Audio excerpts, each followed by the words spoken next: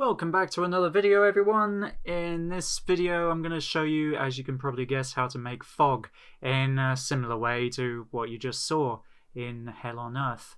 Now what we have here on the left is the code, and this is the code for the Exultia map. And as you can see, we're at encounter 1, where there's 3 zombies, the first demons you come across. And on the right we have the planning, which is pretty simple because there's not that much to making fog. It is pretty easy actually. Just the name of the fog entity, and we're going to put the coordinates in there. So what I'm doing first is I'm making a bookmark in the code so that I can find the fog more easily.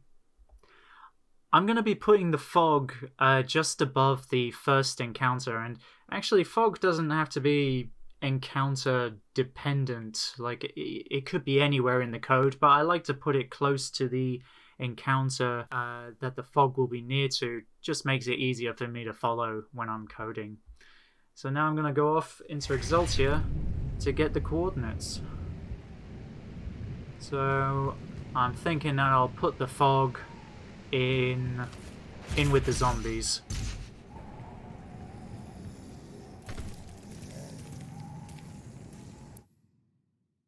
Just got the coordinates. Now I'm gonna paste them into my notes. Don't need the orientation information. I'm making it a bit higher. I'm changing the Z coordinate to be a bit of a higher value because the fog seems to work better that way. You make the fog a little bit higher and then it shows up more easily. Right now I'm just going to get the code for the fog, and I found this code in the Super Gore Nest master level, because after all, that's the most iconic time when you see the fog. And I copied it and put it in my bookmarks text, and I'll give this code in the description below as useful code text. So I'm just going in there, copying that, go back into Exultia, paste it in, change the title.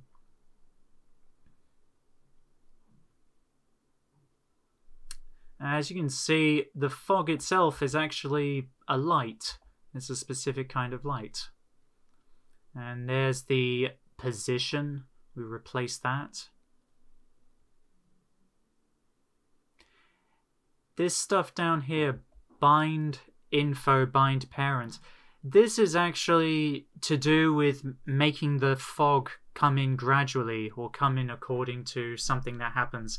Like what happens in the Super Gore Nest master level, you know, when you enter the arena, the fog slowly creeps in. I don't want to do that though. I just want to add in the fog, have it in there by default, so I can delete this. When you're doing that though, make sure that you get rid of the brackets. Don't leave one bracket behind, because that will make the game crash. Delete that. So something interesting to note here is the light type. Light scattering. That seems to be the kind of light that makes fog. And here we also have light radius. This determines how far the fog reaches, like according to X, Y, and Z axes. Z is height, like how high or how low will the fog stretch to. Y and X, well, depending on your angle, they're either left and right or front and back. So I'm going to change these values to be something a bit easier to work with, fewer decimal points. Just make it 30 for now, just to see if it works. Density, how dense do you want your fog? 1 will be very dense.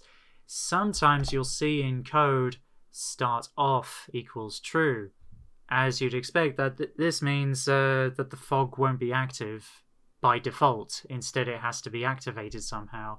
Like I said, I don't want that to happen. I want it to be on by default, so I'm going to change that to false. And that's it. Let's save it, MH force reload, and test it out. That looks like fog to me. Yep, pretty dense fog as well. You can see the fog is a little bit too broad. It's going outside of the room, but it's pretty dense enough. You can see it doesn't stretch everywhere because now I've exited the fog. There's pretty cool lighting effects though. Alright, so I want to demonstrate the differences that the radius and the density make. So I'm going to change the radius, make it something really small so that you can notice the difference. Let's go back and have a look. Yeah, you can see now that the fog is not stretching outside of the building, it's just inside. It's also pretty small, it's kind of like a cloud instead.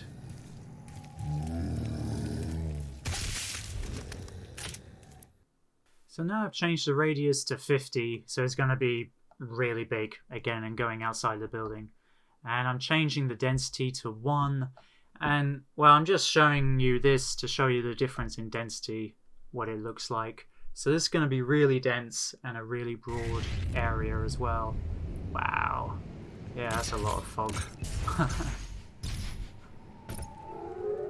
And you can see how dense it can get. I almost fall off the cliff here because I don't even see it. So I'm going to go back now and change the density to something much smaller. 0.05. That should be just a little bit of fog, kind of misty, I think.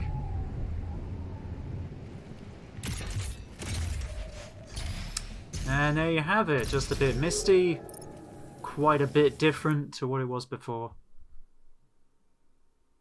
And that's how you do fog. Bye!